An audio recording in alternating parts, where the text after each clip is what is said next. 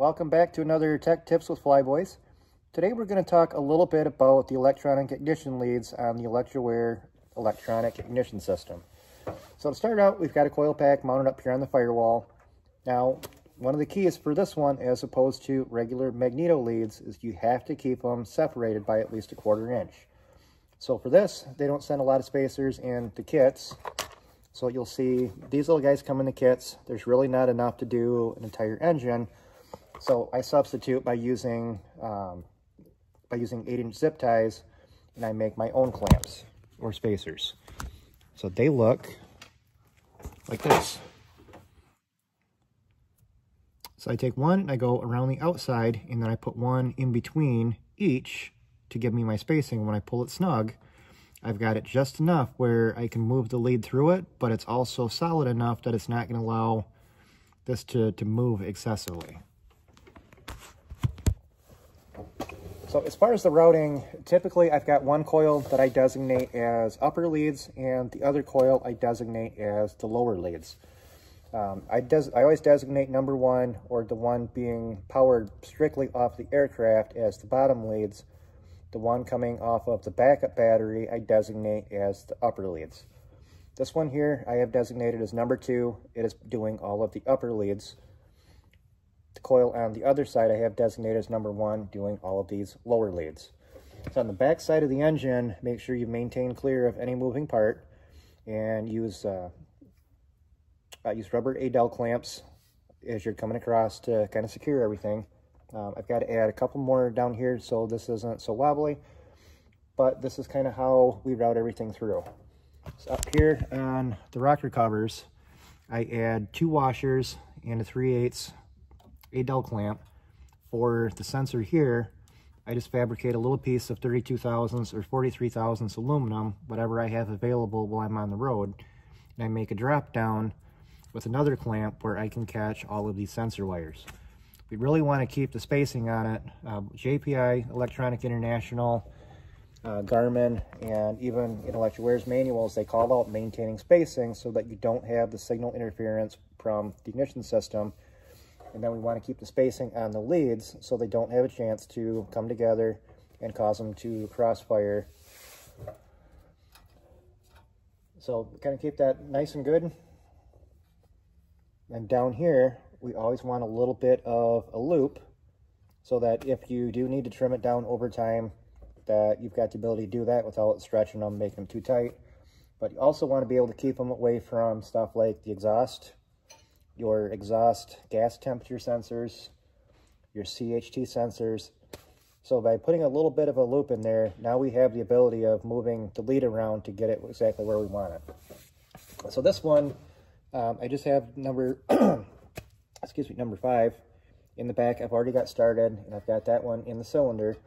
I've got my loop. This is clear of the sensors. Same thing with here. I don't have it installed yet, but I've got a loop in it, so you've got a rough idea how you're going to set it when you get ready to terminate your ends.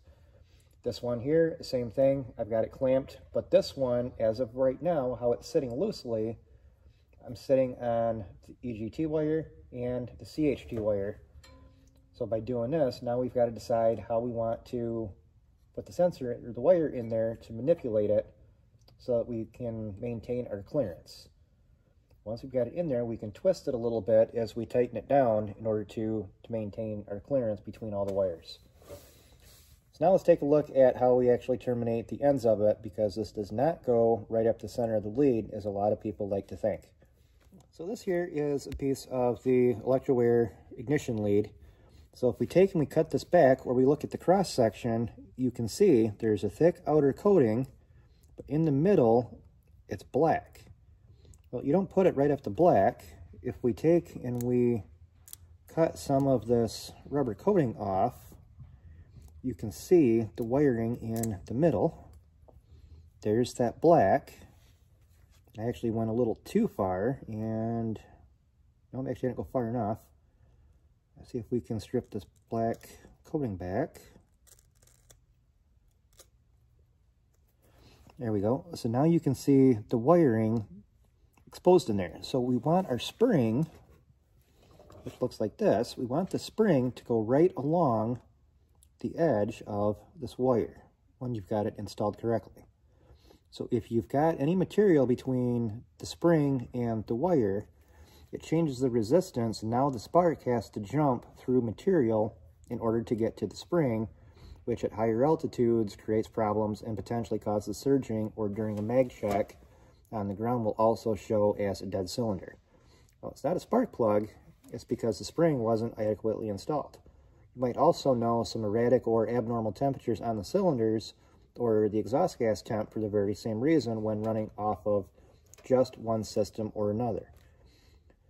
So as far as the troubleshooting aspect of it, if you do a mag check, or in this case an electronic ignition system check, to make sure that both systems are operating correctly, and you see a cylinder drop offline, now you can quickly and easily go to that cylinder and look at your spring, look at your wire, make sure everything is done. But also you want to look at the spring engagement into the plug. So you want to make sure you have just a little bit of resistance or tension on that spring as it goes into the spark plug to make adequate contact. So if we cut this back down, or in this case I'm going to spin it around, this is how it would look after you cut it, after you get it to size. You're going to slide your barrel, or your nut, and slide that on there. We're going to take a little bit of dish soap. This is one of my handy dandy quick easy tricks. We're going to put a little bit of dish soap on the end. We're going to lube that all up nice and good. And with the square end, we're going to take the square end so it goes out of the nut, and we're just ever so slightly going to work it onto the end of the lead. And with everything soaped up, it will push through nice and easy. We're going to grab our rag, we're going to pinch the wire on the end, and we're going to push that through a little bit more. Now I've got enough that I can grab it with my rag, and I can pull that barrel nut, or ferrule, onto the wire. Now if we take our rubber grommet and stick our grommet in place, and on the newer systems, they will use a flat washer in order to prevent the gasket from squeezing down. So we will squeeze that onto the end, put that down, and I go by measurement. So this is an REM spark plug, so I use my handy dandy scale, and we go to 28 thousandths, or sorry, 2832 and gauge, so right there. So just a handy dandy scale. Set it to 28. Now I am going to pinch the end of my lead, and it will start to open up. Once it opens up, you get a little bit of spacing. Now you can take your spring and you can put it down in that little area that's open right along the wire. And as you push it in, you can feel it going over the wire, and you'll have little bumps or little ridges as it passes through. After you get it all the way in, it should look like this. So it's not in the center, but it's off to the side, right up against the lead. Now, when you pull your nut down, you should have proper engagement into the spark plug. So if you can, let's see. So if you can see right there, and this is actually a little too much. So now that we've got this formed, as we do a fit check, let's see if we can find a good angle here. There we go. Now as we put this into the plug, we've got a little bit of resistance where it makes contact. So we want just a little bit of resistance as it goes into the spark plug. So when you've got the nut screwed down, you've got positive resistance, and it's not causing it to come off and arc between the lead and the plug, because that will damage the plug, and it will also damage the lead.